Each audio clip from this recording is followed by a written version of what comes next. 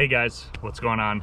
Billy Kohls here out on Smith Mountain Lake doing the Dobyns December rod lineup for you. And it's probably hard to believe with what I'm wearing, but it is the middle of December and it is 60 degrees in Virginia.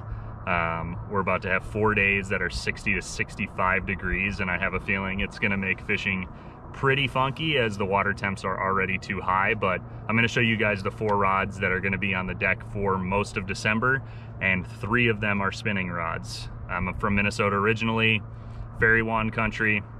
Having these light line techniques, these finesse techniques, will catch some really big ones as they're transitioning into kind of that winter period, or as quickly as they can with the weather that we're having. So first one, I've talked about it before. It is the 702 Champion XP.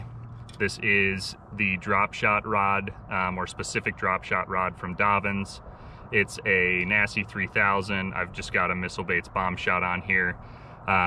This is gonna be in my hand for a good amount of the days until you know, we get some wind or some really good cold snaps, because the fish are gonna be finicky as that water temp's dropping and going back up. Next one is the all-purpose rod from Dobyns. It's a Champion XP 703. This is good for shaky head. It's got a Neko rig with a Swimbaits quiver on it right now. You can throw bigger swim baits on this, Kitech 3.3s, 3.8s, little micro jigs. This is a good all-around rod. Again, it's a Nasty 3000.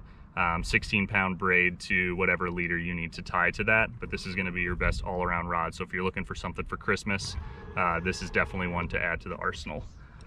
The last spinning rod, which has a little guppy head on it and a little 2.8 imitating all that small bait that's kind of swimming around, is the Champion XP 732. So 7.3, 2 power. Again, Nasty 3000, that's on all my spinning setup, 16-pound braid, and then I've got a 7-pound leader on here. This is like your ultra finesse technique. You're letting this 3/16 ounce head drop to the bottom, drag it on the bottom, fish it super slow, looking for bait. But that Kitech is a great bait to kind of show the fish exactly what they're eating. And then last is a new rod that I just added for this month, because I've been told by many guys, and that is a Champion XP 684 CB. I have had a 7-foot jerkbait rod for many years. Love the rod, it's totally awesome, but I wanted something a little bit shorter with a little bit more snap to it.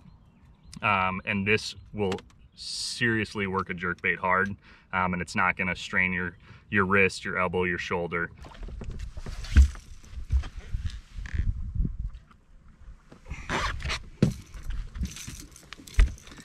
You can see how sensitive that rod is, guys. Didn't even get him close to the mouth. But I could feel the bite the whole time. And you're really able to get some good action out of it. And then I've already caught some big ones on this. It can handle big fish just fine. So don't worry about it being a short rod. It's got a Corrado DC, 10-pound Sunline Sniper on it. Run that all winter long as far as the jerkbait goes. So it's Christmas season. If you want to pick up any of these rods, just go to dobynsrods.com. Appreciate you guys watching, and maybe we'll have winter weather in a couple weeks, because right now I am burning up in the sweatshirt. So thanks for watching. Please subscribe, check out Instagram, all that normal stuff, and we'll see you guys out on the water. Thanks.